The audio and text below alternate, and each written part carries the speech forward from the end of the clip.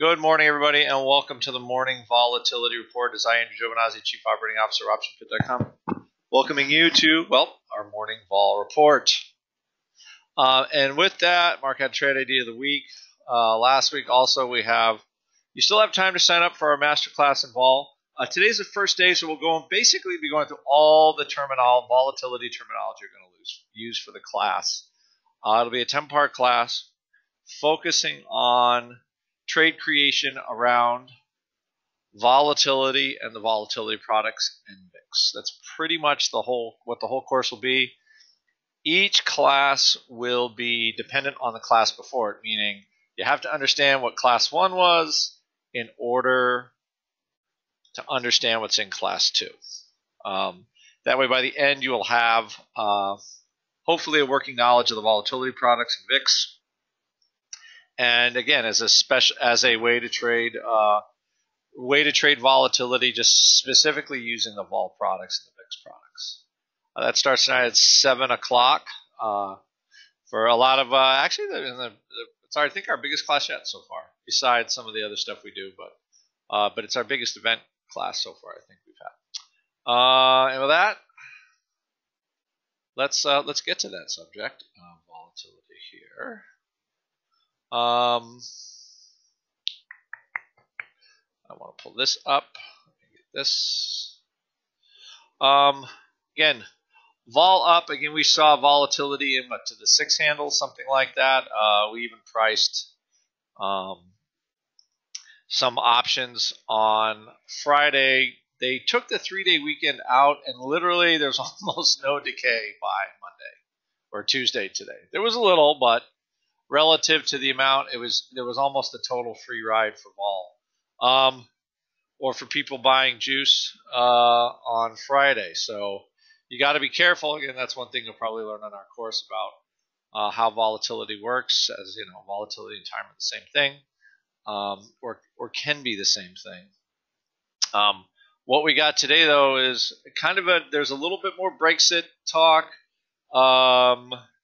There is a bit of a rally in the pound, maybe because they aren't going to exit. I'm not quite sure exactly how this is playing out. We'll take a look at it today. But pretty huge moves for the euro too. Almost like, again, thinking that maybe the parliament actually rescinds the Brexit vote. So I think some of the pricing is a little bit messed up on that. We're going to look for some dates and stuff on that, but it seems like usually when the pound rally and the euro rallies, that is getting back into the EU as opposed to getting out. As far as individual trades, we have a slew of earnings. Most of the financial earnings were okay. I think we have Goldman Sachs coming up tomorrow morning. It's going to be hard to believe that the earnings will be good enough for the rally, but who knows? We looked also some of the bank stocks getting hurt a little bit. And again, I'm not quite sure what this is. Maybe just because we've been rallying for really 3 or 4 straight weeks with the financials.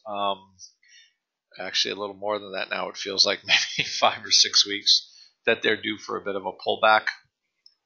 And that's what we're looking at. Is the funny thing is we have a 1-handle rally in VIX, and it's only up to 12.27. So from a vol point of view, again, most of the premium is in the vol products. We will look at some individual things for settlement.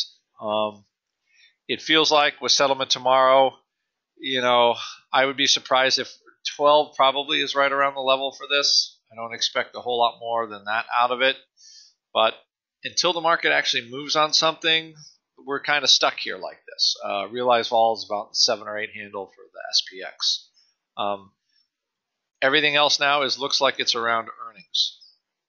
So we will start to price actually vol dropping through the earnings cycle. We'll look at, even with this, it's hard to believe that this is a rally in vol. It's really just a weekend reset, but Are we going to be stuck in the 11 handle for VIX for a while? Again, I don't know how low it can get, but I'm looking at the inauguration on the 20th. For whatever reason, that still seems to be a bit of a date, because what we've had for the last 4 or 5 years is we've had a lot of vol events around dates, around the Fed announcement, around a non-farm payroll. Are they going to raise? Are they going to not raise? And right now, it looks like all of those things are kind of falling to the wayside as far as dates for vol events. It looks like we could be into what I'll call as a more historical pattern of volatility, where the market is kind of rolling around and vol just kind of stays low. Since if the market's not moving, it has no reason to rally. There aren't any dates with huge potential moves looming on the calendar.